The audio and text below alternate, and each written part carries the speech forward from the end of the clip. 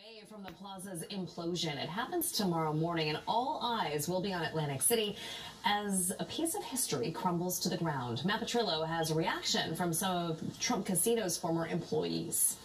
When the Trump Plaza opened back in 1984, it was the biggest gambling hall here in Atlantic City. It had more than 600 hotel rooms and stood 39 stories tall. But take a look behind me today. It's just a skeleton of the old casino.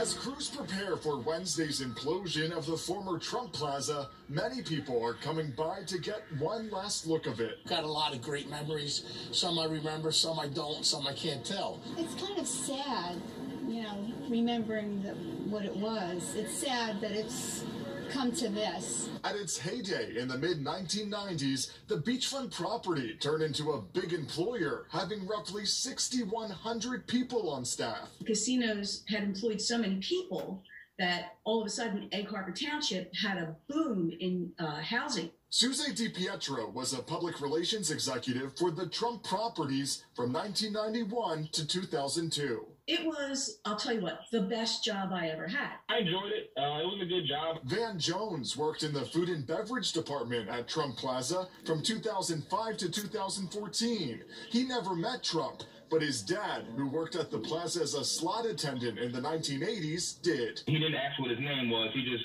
walked over to my dad, put his hand on his shoulder, and looked at him and said, "Is everything all right?" My dad said yes, and then Trump just walked away. The old casino welcomed celebrities and gamblers alike, but after 30 years, it shut down. Hold on. Eyewitness News was there when it closed its doors for good back in 2014. At the time, Trump's stake in the property diminished to just 10%. From what I know, they just used his name for marketing. A lot of people are happy to see it come down because they dislike him, which that's fine. You can dislike him, all you want. But to me, it has nothing to do with him. It's sort of poetic justice to what had happened to the entire Trump empire. Started out pretty strong, and now the last vestiges of it are being imploded.